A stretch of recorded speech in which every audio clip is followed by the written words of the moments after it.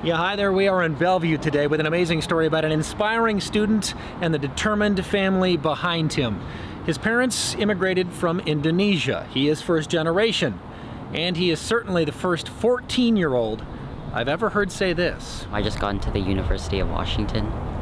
At 14? At 14. David, I know a part of your story is the actual journey your family has been on. Your parents have moved around the country a lot in pursuit of the American dream. Yes, that's true. I've been in 4 different states and across 7 different schools so far.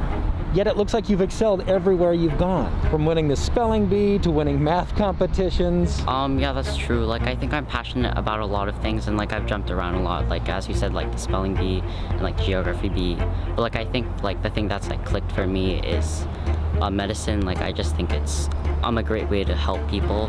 Your mom says this started when you were 11. That's when I was mostly focused on candy. You were focused on medicine and told your parents you want to go work with Doctors Without Borders. Yeah, so like in addition to research, like I think it's really important to like give back to the world. So I think that's a great way to do that with Doctors Without Borders and helping people like across the world in order to recover from whatever conditions they may be in.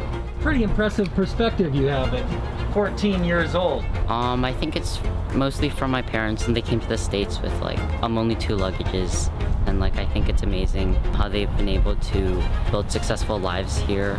I'm starting from so little, and I think it's just like a great message and a great inspiration, not only for me but for everybody. Well, you are inspiring your parents and many others. You're a sophomore at Seattle Prep, but this fall you'll be a Husky. Yeah, that's correct. I'll be going to the UW this fall. And oh, by the way, you're also a ranked badminton player on the U.S. junior team.